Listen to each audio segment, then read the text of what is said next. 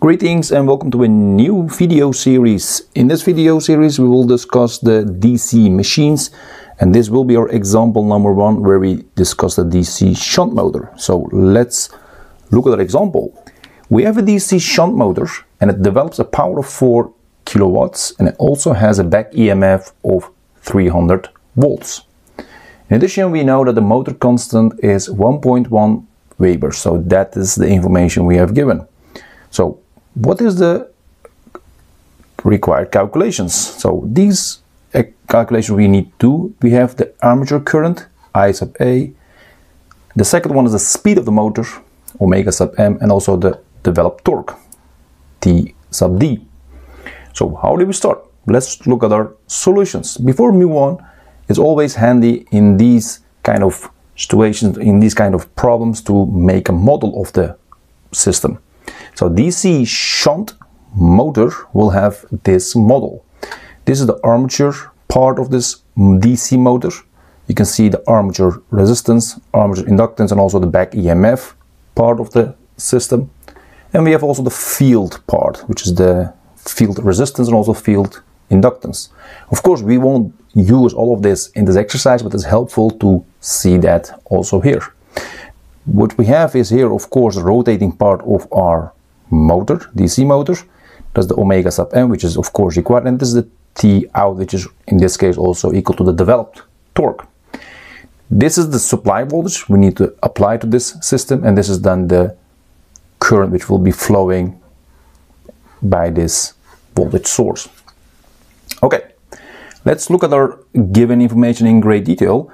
Given information here is developed power, which is then P sub D, is 4000 watts. We have also the back EMF, which is the developed voltage actually here is 300 volts. And we have the motor constant, which is just a constant, is 1.1 Webers. So let's first start with the armature current. So for that we can use the formula for developed power. Developed power for this DC shunt motor is equal to the armature current, which is flowing here, times the back EMF voltage. Now, since I know that I want the armature current, I can rewrite this in this form such that I have PD over the EMF, back EMF. So I can just substitute the values. I will get 13.3 amperes, and this will be our armature current. That's for question A.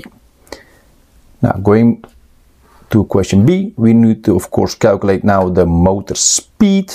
That is related to the back EMF using this formula. So you need again your motor constant, you multiply it by the speed of your motor, that will give you the back EMF voltage.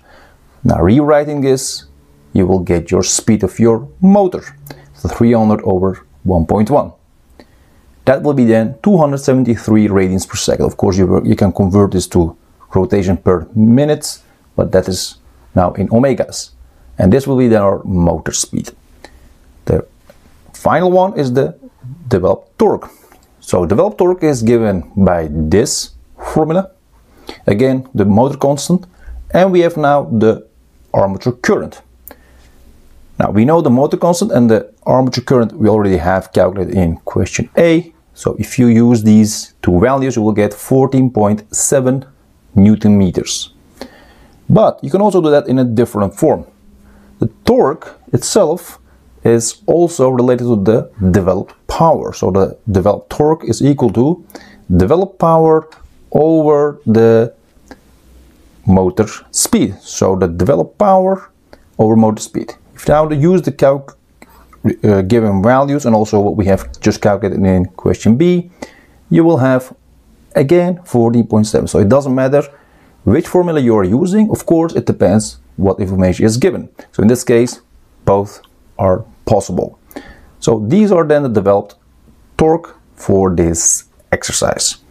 Now this concludes this exercise number 1. It's a very straightforward forward exercise. No very hard business going on. I will do in example number 2 and in further examples a little bit more complicated example, but I would like to start with the simple and then build up the level in the next examples. Again, if you have any questions, comments, please let me know. I will try to answer them as soon as possible. Thanks again and see you next time.